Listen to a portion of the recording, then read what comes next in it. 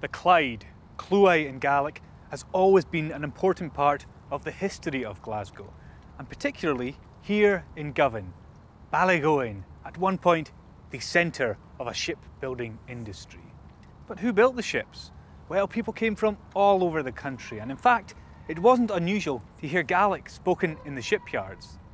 So, I name this boat Bata! Bata is, of course, the Gaelic for boat. But maybe that should be long, which is technically the Gaelic for ship. So, I name this ship Long Bata! Long ship. You're welcome.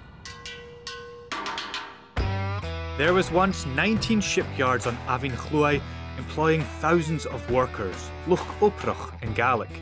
Today there are only two, one downriver and this one, Fairfields Shipyard. The former Fairfields Shipbuilding and Engineering offices aren't used by the company anymore though, but this A-listed building has been restored to provide a heritage centre for the community.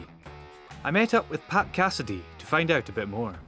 It's said that in 1913 there was the equivalent of a boat launched in the Clyde every day. That's colossal. Around that time, this yard alone would have had 9,500 people working in it, just Fairfield. On the Clyde, directly employed, there would probably have been about 70,000 people. Fairfield was the nerve centre of shipbuilding.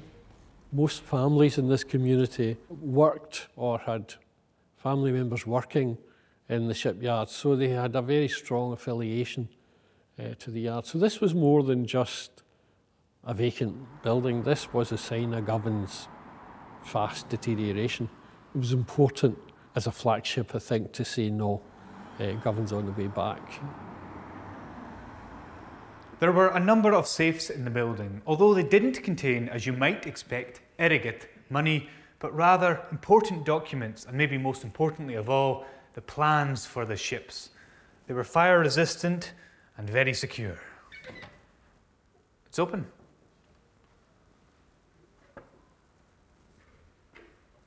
It fits. And this is the boardroom, the nerve centre of the shipyard, where decisions were made and where those who wore these hats could be found. You can almost smell the erigate, the money in here. Or is that cigar smoke? It was a very different world to the world of the Loch Oprach, the workers out in the cold and the wet of Ballygowan. Nice chairs too.